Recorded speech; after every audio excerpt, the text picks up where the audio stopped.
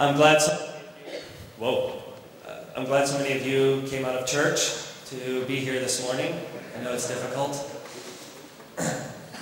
This morning I want to talk about something fairly serious, security testing, because it's pretty much generally worldwide done completely piss poor. So put on your sober faces, wake up a little bit. I may even point at some of you and ask you questions. And if you're not awake or you don't respond, I'll ask you to leave. It's that important. My name is Pete Herzog. I'm the managing director of ESECOM, which is an open source research, security, collaborative community. Basically, I manage all the projects. I began by being the creator of the FOSDEM, and I'm still the main developer of the FOSDEM. Yes, the OSSTMM, Open Source Security Testing Methodology Manual, which the British started calling the FOSDEM, and it works for me. So yeah, I run ESECOM as the managing director, mostly the volunteers, the groups, not the operations. We have the FOSDEM, we have Hacker High School, we have business integrity testing. We even are doing open trusted computing as part of the Trusted Computing Consortium here in Europe with HP, IBM, SUSE, big group trying to bring transparency to trusted computing, which is actually very, very closed right now. And even we have groups like Infineon who make the Trusted Platform module as part of it. Goals and ambitions, well, if you want, I'll be talking throughout this talk about my lofty goals and ideals, which is basically to make security better, to make it better how we test security. And that's really important to understand because we are all dependent on somebody else doing their job right, no matter what we do. Whether we drive a car, we have to make sure that the guy who put the tires on the car wasn't asleep that day. We are so dependent on what everybody else does that my job, as I see it, and my mission, my goal, is to make sure that security is done right and that it's not my fault for not telling people how to do it right. I love the eureka moment. I love it when an idea works, when things come together. And I hate malicious ignorance. I really hate when people say, well, I didn't do it because I didn't know. And if it's your job, then it's your job to know. Unfortunately, there's nothing like malpractice in the security field. So, as far as I see it in security, any type of ignorance, if you're a professional, is malicious. So, a quick overview of today. Security testing is complicated. Verification is always something you should do yourself. If you rely on tools, you're probably a fool. Hey, that rhymes. And there is a trick to quickly sizing up security, and I'll teach that to you if you're nice to me. And make it cool. The problem is that testing security is innate, and so is protecting. So whenever we build and develop something,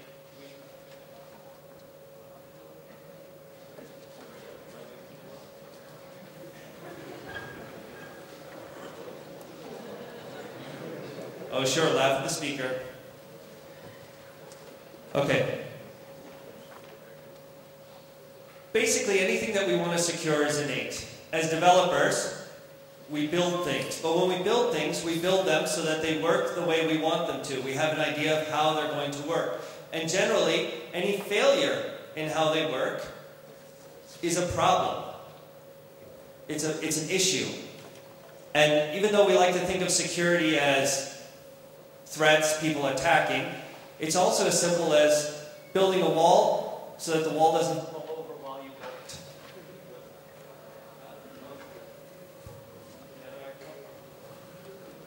This one.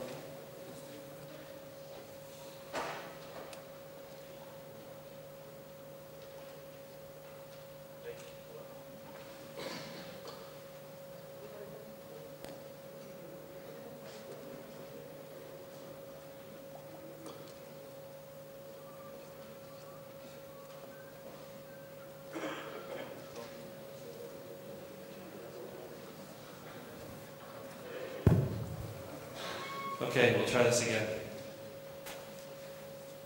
So when we build the wall, we obviously don't want the wall to fall over. You know what? I'm going to talk really loud. How's that?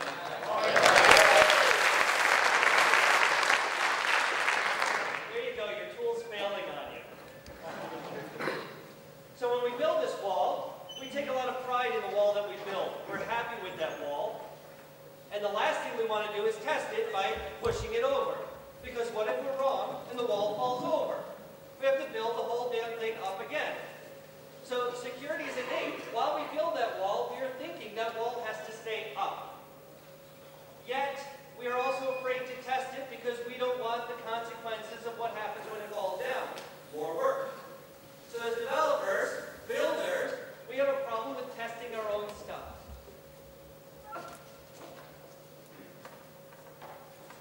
But then again, in many instances, they ask the developers to test their own things, which is part of the problem. Other issues are interviews are biased, people's knowledge of security is very subjective. I don't know. And most of the tools and the procedures, best practices, are built to conform to certain rules of the game. The problem is, the real world doesn't conform to rules. There is no canned analysis. Because then you find that what the tools will do is discard responses it receives because it wasn't expecting it. The truth is, security is a humbling experience. If you're in security, you will be constantly, consistently humble. You cannot be arrogant and be in security. It just doesn't work. Okay? You build a better mousetrap, someone makes a better mouse. You build something foolproof, someone makes a better fool. That's just how it works. Now, a lot of people like to say the main issue of security is risk. Risk is not security. Security is protection. Risk is a statistics game. You can play that game if you want or not, but it's very subjective.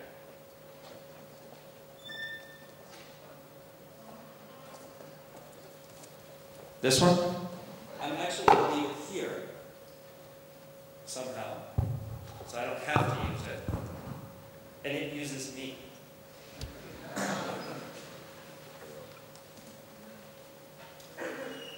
There's a new thing in medicine called evidence-based medicine. And the whole point is actually it came out in the 90s, it's growing in popularity, and it's about having the doctors actually use science to diagnose people. Yeah, this is new. And you'll actually see it starting to come out in more and more magazines. It's a big deal. And the reason why is because obviously we know that certain medicines affect you. They have side effects. They maybe even cause kidney, liver damage in addition to healing you. So now with this evidence-based, they're looking at maximizing your lifespan and quality of life. So, for instance, they may not give you a drug because your problem, your cancer, your disease may not have an immediate effect. For example, if you're 70 years old, there's a good chance you'll probably die before something like prostate cancer actually kills you, which has a long-term effect. So they start looking at these things and your quality of life. And so I like to think of this as evidence-based security, where you're actually looking at the big picture. The only problem is it doesn't work in emergencies. It doesn't apply to everyone. And the biggest flaw with actually using science for security is the CYA problem. Cover your ass. People don't buy it. People would rather buy a big brand to say, hey, I did what I could. I bought IBM, I bought HP, I bought Ernst & Young. They came in, they did their job, I'm clean. Okay? So the only people who actually buy into the scientific method, who buy into ISACOM, who come around, are the people who actually need security and not compliance. So if you actually need to secure something and not just have a paper that says you're secure, you're going to be looking for this methodology. Quick quiz. You've seen in the sky, I assume here in Belgium you can see in the sky, geese or ducks flying overhead, and they fly in this V pattern. You all seen that? Hands, wake up. You've seen it? Yes, no? Okay. And one line of ducks is always longer than the other. Do you know why that is? Someone shot the other ducks.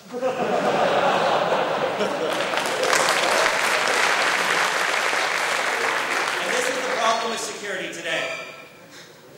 The answer is, there's more ducks in it. We think we know what we're doing, and we fail to analyze because we are subjective.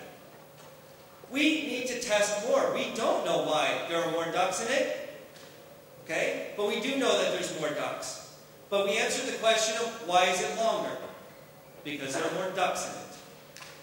And this is a problem with analysis and security. And we're going to talk about that, hopefully if we have time.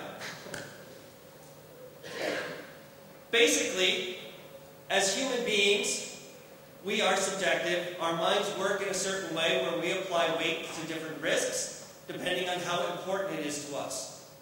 We're definitely not objective about it. So, we needed to look at something new in the way we perceive and define security.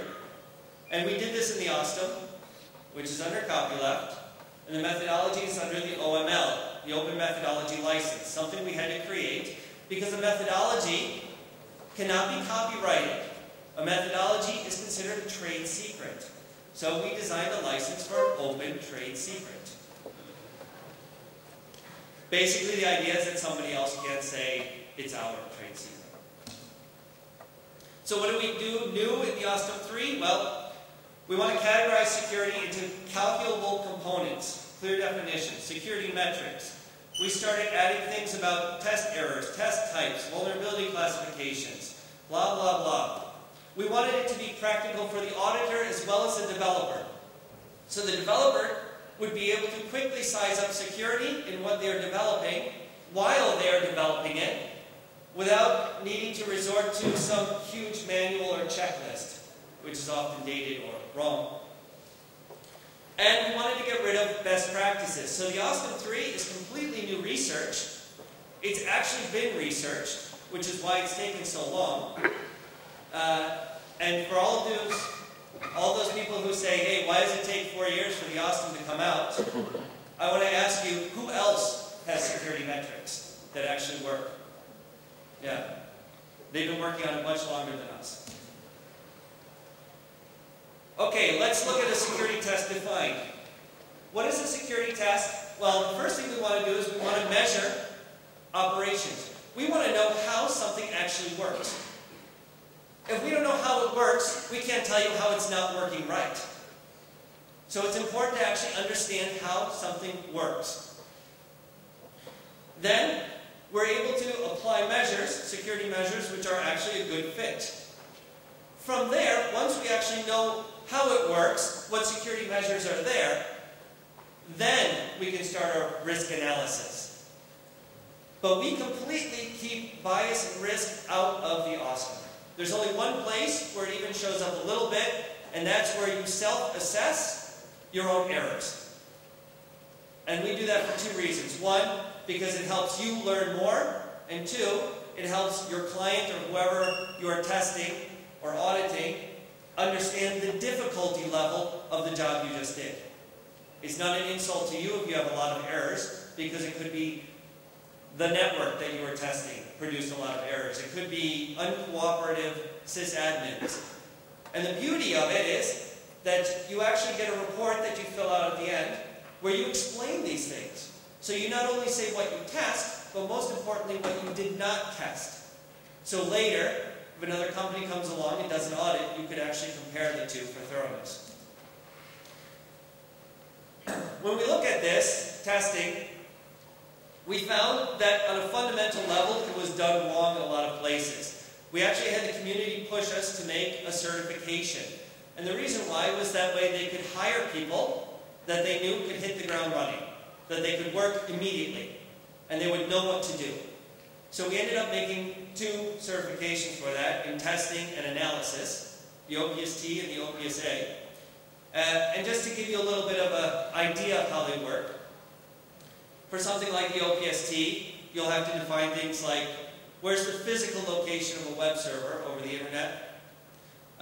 If you have 3 different services on a server returning 3 different TTLs during your port scan, what's actually happening?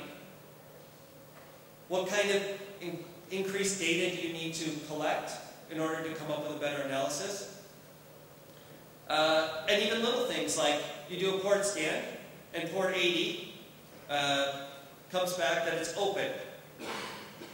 But then when you telnet to it, you don't get a response. Anybody want to explain why that one? Since we have a minute. Number 3. Go ahead. Transparent proxy. Brilliant. Good idea. That's one way to do it. How would you check? What other tests would you need to do?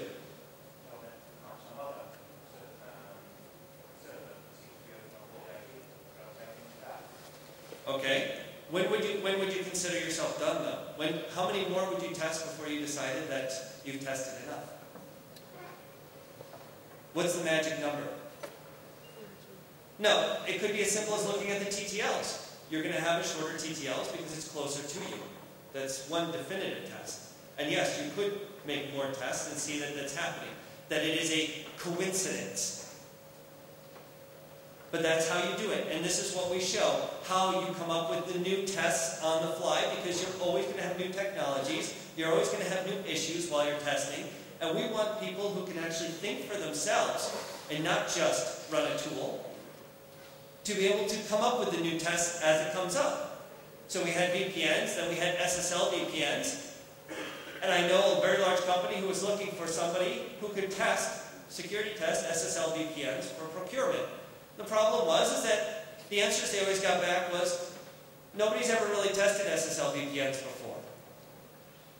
And so they were doing your typical web tests. The problem was that these security experts weren't defining new tests. They were stuck with a new technology.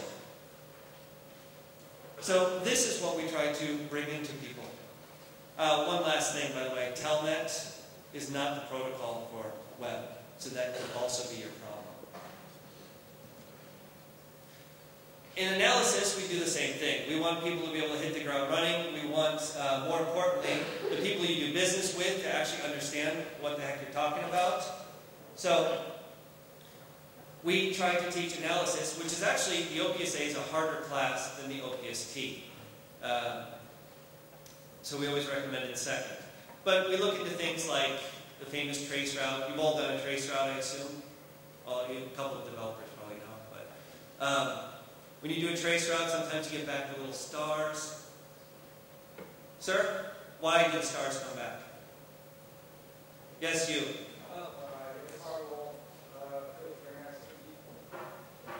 Firewall filtering ICMP packets. That's what you would put on the report? Sir?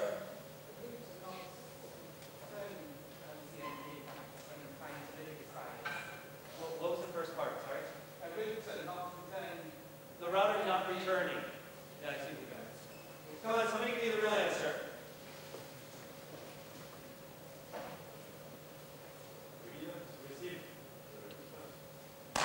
You get a gold star. The only thing you know is that you did not receive a response. You don't know why. See, we have this innate thing where we think we can assume based on our experiences, which is why we'll always be taken over by robots someday. And we could go on. Let's give some background information. Let me define for you what security is. It's something which protects an asset from a threat. Okay? Basically, you are actually separating the threat from the asset. So 3 common ways of doing that is, you move away from the threat. Okay, you're afraid of lightning. Your threat is the lightning, so you move inside a mountain. Okay? Your threat is terrorists, so you close all borders. Okay? You eliminate the threat, Some countries go after the threat. They decide they destroy the whole threat, and that answers the problem. I'm not going to say, I'm sure you guys can come up with an example. Or you convert the threat, which is something that was very popular back in the early days of Spain with the Spanish Inquisition. As we can see that any way that we apply security, it's usually fairly drastic. Safety, on the other hand, is where you learn to live with a threat. Basically, you want to control access, process, interactivity, or the impact of the threat. So that's where you get things like your authentication, you have people travel with IDs, all sorts of things that you want to do to lessen the threat. So, of course, if your fear is lightning, maybe you walk around in a Faraday cage. Okay? Or you cut down the trees around your house so that they can't knock over the trees and it falls through your roof and kills your family, breaks your TV. Okay? So now that we understand the difference between security and safety, which apparently even the dictionaries don't seem to understand, we can actually take our concerns with how security works. Okay? So what this means is that we don't have to care what they have for security solutions, we care how it works. Okay, everyone here might be familiar with the PCI data requirements for Visa, MasterCard. Some of you might know that. Basically, you have these checklists. And actually, anybody who works in the government will know these checklists, or works with BS 7799 will know the checklists. And they ask you things like, are they running antivirus? When the actual question is, does antivirus even work? And I'm not saying that they update every day. I'm talking about they've got a whole slew of blacklist technologies that they're running. Blacklist technologies. And they're calling that security. By the way, antivirus is not security. Which I just said that now that this goes on the web, you know that we're never going to get special funding from Symantec. So I still sit down with them and take their money down. So basically, we minimalized operational security, or OPSEC if you're in the biz, into visibility, access, and trust. Visibility is your number of targets in the scope based on an index. Index is how you count them. Okay? By IP address, by MAC address, by person, by street address. There's ways that you count. And from a vector, from the inside, from the outside, from within one view vantage point versus another. Basically, your visibility is opportunity. If you know something is there, you can attack it. Access is your unique interaction points. Okay? So basically, any place where you can have an interactivity. It could be a service, it could be a kernel response, like for ICMP, or there's other ways of doing it, like in a physical security audit, you have doors and windows, which actually open. Those are interactivity points, as opposed to the ones that are sealed shut, which are not. And then you have trust, where the targets actually interact with each other in an open manner. Like a web server and a database server, or an internal help desk that will not identify the people who call if it comes from an internal number. And then you have your safety, your controls. Just take a seat. You have your Class A and your Class B. We got really clever with our labeling, so just go with me. The problem is that anytime you label anything, you make the people who don't know a damn thing get very angry about vocabulary, because people actually like to argue. Yeah, it's human nature. We like to argue. So, of course, if you label something, they're going to argue the semantics or the definition of what you label. And this is where I take a step back and I say, then change the label. Just go with the definition. I don't care what you call it. So here we have interactive and process. We're going to go through them. Your interactive controls are authentication, blacklist, whitelist, tokens, passwords, indemnification, which is to cover your ass. Basically, you take out insurance on everything. So you have an asset. You take insurance on X asset, Somebody steals it, you get big money. You don't care. Okay? Even better in data security, you have asset, somebody makes illegal copy of said asset, you still have asset, you still sell it, you get big money. Resilience. You want to be able to control how something fails so that it fails securely. It fails closed. Okay? So you go to rob a bank, you shoot the security guard, and magically he falls against the door and you can't move him. He's so big, so the door stays shut. Could happen. Okay? Firewall. Gets hit, falls over, make sure everything is closed. Subjugation. Basically, the controls are handled by the people who make the controls. So basically, you've all seen this. You go someplace, the guard gives you the paper to sign yourself in.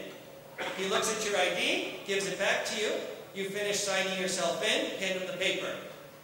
That fails subjugation, which means he should have signed you in. Because now you could have signed anything you wanted. You think he's going to remember every card he looks at. And you see that everywhere, by the way. You also see client-side input filters in browsers. It was huge with JavaScript for a long time. Probably still is. And then, of course, when you mention it, people go, oh, server-side JavaScript. Which... Continuity. Basically, there's no interruption in the interaction. You go to the grocery store, you want to go check out at the counter, it's full, but they keep putting on new cashiers. So basically, they can handle any volume, and they keep putting in more cashiers as you need to. Okay, door is blocked, they have a secondary door. You can still come in and out. Business service doesn't stop. So we also know this as survivability, load balancing, redundancy. Okay, we want to avoid the single point of failure, which is actually a big deal. As you can notice, it's actually at odds with resilience. Because here you want the services to keep going, and on the other side you want it to fail securely. Non-repudiation, you want to make sure that you know all the actors' roles within an interaction, that they can't deny it. Some people come, some people go. That's nice. Confidentiality, this is the big one. Basically, you're looking at anything that's displayed or exchanged between parties is seen only between them and not outsiders. Yeah, we think we know that, but yet we still call that privacy. When privacy is actually the asset is displayed or exchanged between parties in a way that's only known to them. Okay? So that means you have this, and you've seen this on pretty much every TV movie that deals with bad guys and drug dealers and stuff, is that they know the drug deal is going down, but they have to catch them doing it in the act, and they don't know where the deal is going down. So of course, all of a sudden they just know that famous Miami drug dealer shows up in town, okay, famous other Belgian drug dealer shows up in town. All of a sudden, they both walk away, and one person buys a Lamborghini, and the other one, buys a kite. So, the problem was privacy. They actually didn't see the interaction happening, so they couldn't prove that it happened. Hence, business you do behind closed doors. Integrity is your control over any undisclosed changes. The only place where I actually see this working really well is with any kind of hashing, MD5 hashing sort of thing, or PKI, which, by the way, is not realistic. And then, of course, alarm. So any kind of notification that safety has failed, circumvented. So you have to wonder, things like IDS alerts. Is it an alarm or is it not? Server logs. If nobody reads them, if they get ignored, is it really an alarm? Okay? And then, of course, you have something different, like home security systems, where if somebody enters a door, there's a little passive infrared thing. And so there you can actually block each access point with an alarm, so that way when it's open in any way, whether it's the lock that's broken or the door that's broken down, or when they come in through a window, the alarm still sounds. Then there's a third part of this, called limitations. And here you have your vulnerabilities, weaknesses, concerns, exposures, anomalies. Yes, we classify it in 5 ways. You'll see the CVEs basically only use vulnerabilities and exposures. We have mapped pretty much one-to-one with the common accepted way of classifying things, but we do it a little different because the normal way of classifying vulnerabilities actually doesn't work. If you've noticed, over the years, people keep rehashing old ideas. There's not been any new research. Our new research that's come out has shown that there are better ways to classify vulnerabilities, yet in order for it to be accepted, it still has to be sort of like the old way so that people don't get confused. And whether or not you want to call it a vulnerability, weakness, or A, B, C, D, E, we don't care. Don't come back to me with the definition. That's not what a vulnerability means. That's what it means to me, buddy. Okay? So basically, you give, deny access, or you hide your assets. That's a vulnerability. A weakness, very simple. You know, you can, pretty much anybody could use this, figure it out. The risk that's involved in that happening, completely different issue, not our problem. We're just doing a metric for security. The weakness actually depends on the Class A controls, the Class B controls for concerns. Exposures deals with visibility, and anomalies are anything that's unidentified or unknown that can't be accounted for. Now the beauty behind this is that we don't give it multipliers. We don't say, this one is worth 5 times as much as this one, or this one, which is only worth 1x versus this. That's obscene, biased, old school thinking of eating 4 eggs in the morning a day and a heap of bacon. I mean, that belongs back in the 50s, and that's still what they're selling. Instead, what we said was, based on the controls and the operational security that you actually have in place right now, that's what determines the values that go here. So, this is actually dynamic. How much one vulnerability is worth depends on how many controls, how they work, the controls, because actually you can have a vulnerability in a control itself, or the security that you have in place. So yeah, believe it or not, the value of a limitation actually depends on the security controls you have. What an amazing concept. That's right, I'm the genius who came up with it. It's me. I can't believe somebody else didn't come up with it. I think somebody did. They worked for a corporation, they got fired, and nothing ever happened. So if we want to quantify it, basically we have this beautiful sheet at EasyCom. You can download it, you can use it yourself, so that you don't have to do math. Okay? You just have to count, and most of us can do that, counting. Okay? Real integers. It's fancy. Basically, you count up your visibility, your access, your trust, and then your controls. And when you count these up, dynamically, the values here will be generated. Okay? And all of a sudden here, we see an anomaly is worth nearly as much as a weakness. You'll get this. Depending on the controls you have in place, you can have a weakness or a concern, or even exposure for more than a vulnerability. It can happen because it's dynamic. It's rare, and you have to have some pretty screwed up security to get it, but it happens. So basically, we look at visibility. We found 250 servers, systems, and of them, 412 access points, and 14 of them had trusts from this vector that we could tell. And then we also count up the rest of the parts. Okay? Now the beauty of it here is that 10 controls, those 10 nullify one offset. So for every opening you have, all 10 controls combined is basically the same as having that hole closed. So what that tells you is that you have an open service, okay, telnet, which has no controls except authentication. So basically the value of that hole is 0.9 out of 1. So it's still pretty wide open. SSH offers integrity, encryption, confidentiality, integrity, and authentication. So you're already at port 7. So it gets even better. Each limitation's value is dependent upon the OBSEC and control values. So if you add more controls, it changes them there, in which case your final delta, how much change happens, is influenced.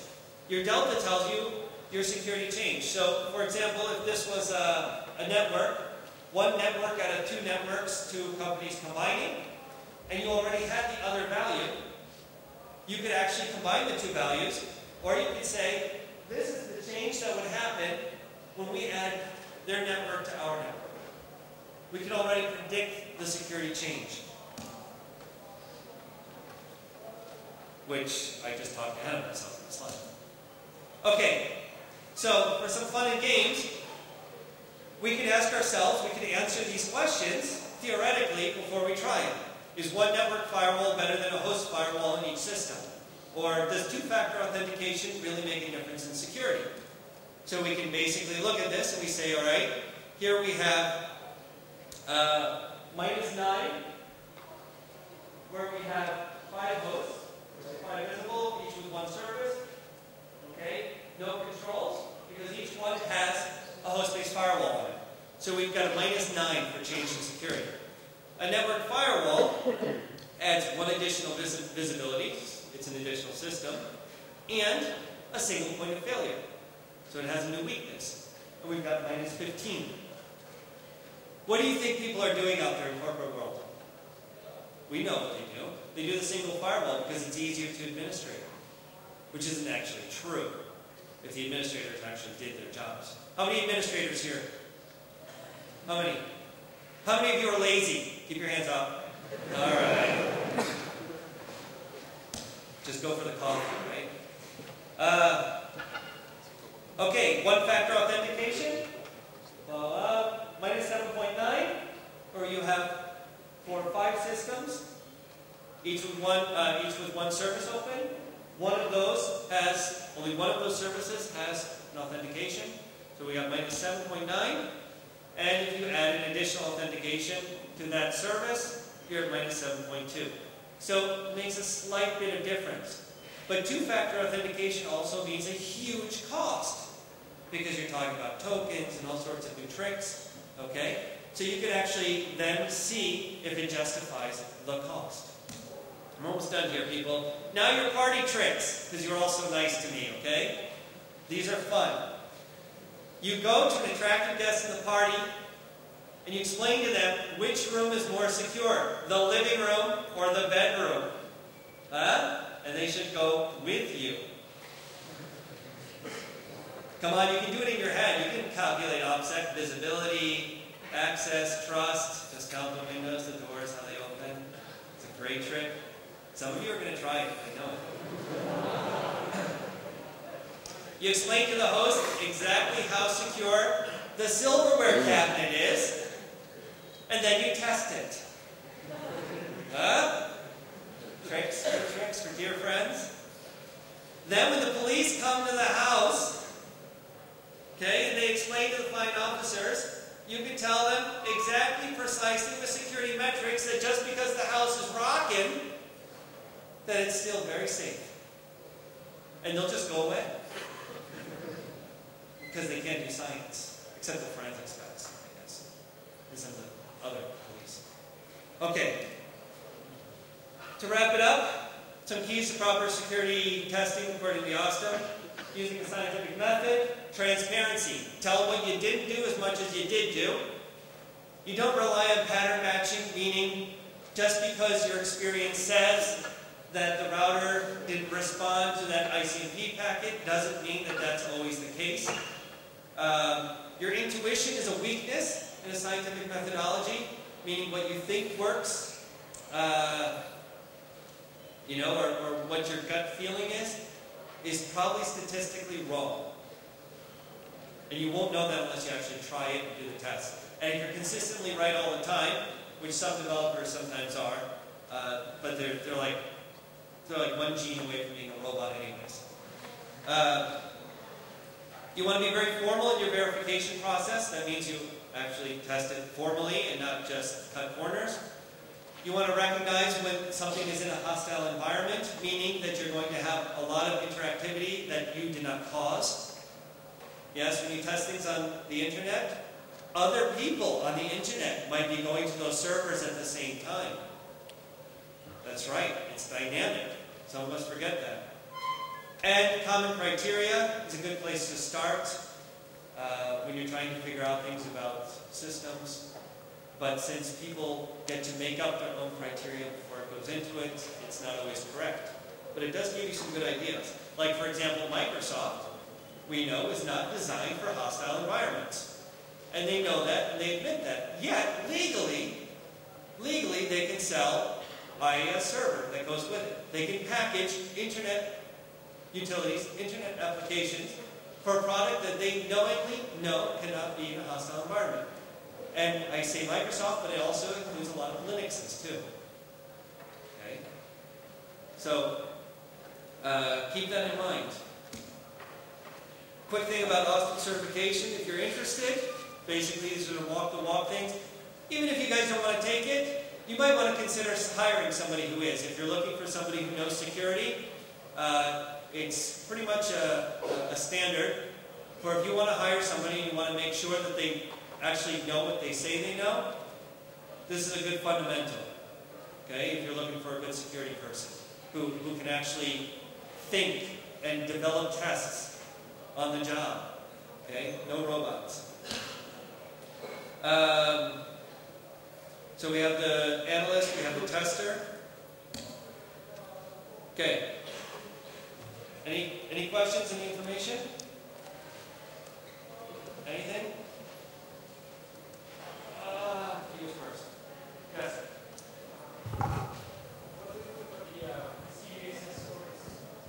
Wait, of the what?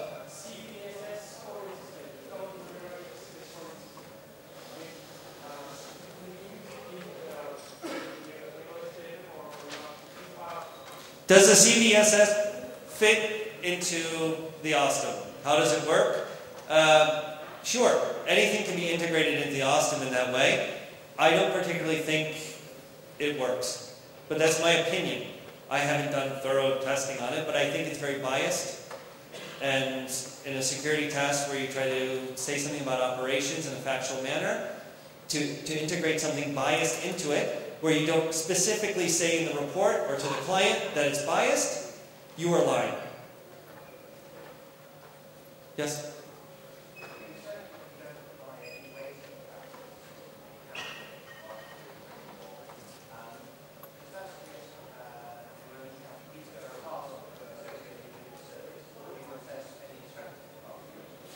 That's where you find limitations within the authentication scheme. Sorry. The question was, do a video up there. What happens with the strength of a password or the existence of a password in an authentication scheme? Do we just count, or is there any kind of weighting to it? And the point is that there is no weighting. It's just you do test it.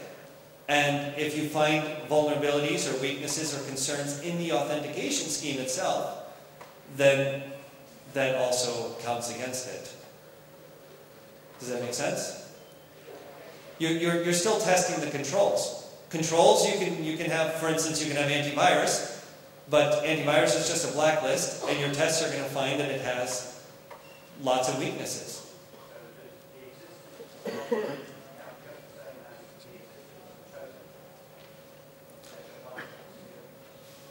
Depends how good the password is and how bad the token is. That's why you test it. Okay, I think we're out of time here almost. Anything else? Anybody else? Well, he says we're not. So easy questions now. Only easy questions. Favorite color? Favorite animal? Unicorn? Just kidding. Come on. Nobody? Now all these hands.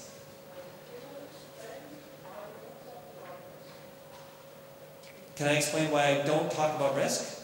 Risk is biased, and it's different for everybody. So, for example, maybe the thrill of jumping out of an airplane is worth the plunge 10,000 feet to your death because you really like it. Okay? It's a different thrill for me. It's very biased. So we would have a different risk weighting system towards something like that. The FOSDEM itself is a platform for risk. So you do the metrics, you actually have a foundation that's solid, then you add your risk. Then you can say, well, this vulnerability is used a lot, or we see this in the wild, or any of the opinion you want that goes in your summary or your report. But at least have the foundation of knowing what's even there first. Somebody else? Yes? Who?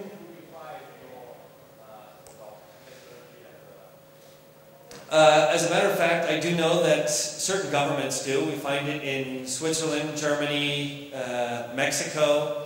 I do know that the United States Treasury Department recognizes it, I guess you could say. We train a lot of people, a lot of departments. Not that many I hear from. They don't have to tell me if they use it. But I only hear secondhand. So I can only say on the side who talked to me or who told me. For example, my biggest one I was talking about yesterday was that I heard from NASA Ames Research. And for me, that's like the geek mecca, you know? Those are rocket scientists. So for all those people who hate me, that's okay because, you know, I got NASA. But yeah, they don't have to tell me. Or it's nice if they do, but I don't know. But I think it is pretty much prevalent. I keep hearing of places. That's it? Okay, I got to catch a cab and catch a flight back to Barcelona where it's warm. So.